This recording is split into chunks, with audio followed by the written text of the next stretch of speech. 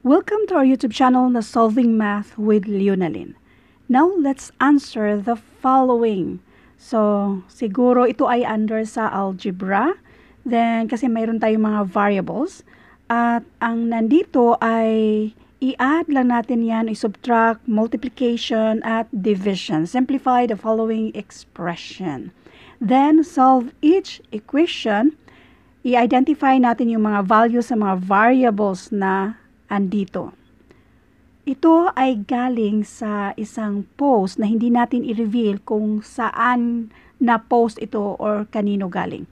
But anyway, para sa mga first time pa sa channel ko, ito yung FB natin. Huwag na kayong mag-PM dyan. Tambak na yun ng mga messages. Kung mayroon kayong concern, pwede kayong mag-message dito sa Free Reviewers managed by Leonalyn. Magbabasa ako ng mga messages during sa day off natin. So, ito naman yung FB Group Philippine Civil Service Review for All, kung saan pwede kayong mag-post diyan. Marami din tayong mga FB members na haping sagutan yung mga tanong ninyo. Now, para naman sa mga naghahanap ng mga libreng printable na reviewers, meron tayong AFPSAT, yung sa Civil Service Exam, yung pang College Entrance Test, pwede kayong pumunta sa files sa FB group na ito. At kung paano maka-download, ilalagay ko yung link sa description ng video ito. At ito naman yung iba pa mga FB groups na lagi natin tinatambayan. Now, simplify the following expression. Number 21.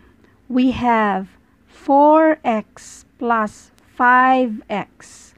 Same terms. Kapag same term, ibig sabihin yan, pwede tayong mag-add. Bali, 4x plus 5x, this is 9x. Para mas madaling intindihin, 4 apples plus 5 apples equals 9 apples. So, yan lang din yung isipin mo sa x. Pareho silang x. So, 4x plus 5x equals 9x. Next. Ganon din sa number 22. Pareho silang y. So, this is 6y minus 8y. Mas malaki si 8.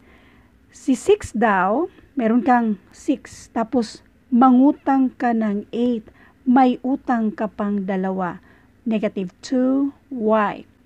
Now, para sa detalye kung paano mag-add and subtract ng mga unlike signs, pwede nyong i-search unlike signs, tapos idugtong lang yung Leonalyn para mas madaling ma-sort out yung dati na nating na-upload regarding sa unlike signs, yung mismong detalye kung paano mag-add and subtract ng mga unlike signs. So, ang sagot dito sa number 22 ay negative 2y. Next, multiplication. 2x times 3x.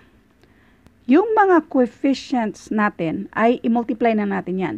2 times 3 and that is 6. Now, doon naman sa mga variables, meron tayong isang x at isang x dito. Yung mga exponent nito, kapag walang nakasulat, automatic meron yang 1 na exponent. So, yung 1 exponent at 1 na exponent sa kabila, i-add lang natin yan. Kaya, this is x squared. So, therefore, dito sa number 23, ang sagot dito ay 6x squared. Next. Dito naman sa number 24, this is 4x squared, i-multiply sa 2x. Yung mga coefficient, 4 times 2 and that is 8. Again, kapag walang nakasulat na exponent, automatic 1 yung exponent dyan. Kopyahin lang yung x, ipang-add mo yung mga exponent na yan when it comes to multiplication of variables. So, i-add lang natin yan. And that is 2 plus 1 equals 3. I-review natin yung law of exponent. Tapos, idugtong lang yung Leonalyn. I-search nyo ito. Law of exponent. Idugtong yung Leonalyn para sa detalye kung paano ba itong mag-multiply ng mga variables. Yung pareho yung mga variables.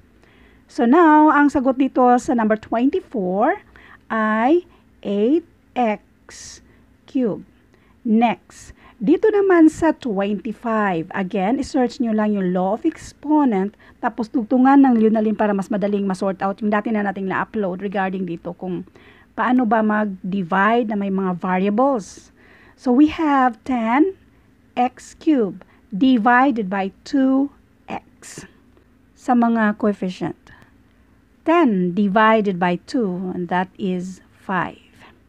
Ngayon, nag-divide tayo. Pareho silang x.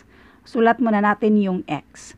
Yung mga exponent natin, remember, kapag walang exponent, yung nasa baba kasi walang exponent, automatic 1 yan siya. Sa division, kapag mag-divide tayo, itong mga exponent, mag-minus lang tayo. This is 3 minus 1. Kaya ang sagot dito ay 5x, 3 minus 1, and that is 2. So therefore, dito sa number 25, ang sagot dito ay 5x squared. Next. Hanapin natin yung mga value dito sa mga variables dito.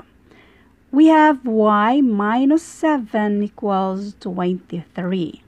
Para ma-isolate natin si y dyan, since itong 7, pang minus dito sa y or minus 7 yan siya. Kapag i-transpose natin or i-transfer natin siya sa kabila, pang-add na siya dito sa 23. So therefore, y equals 23 plus 7, and that is 30. So dito sa 26, 30 ang sagot. Next, sa 27, 12 equals k minus 2.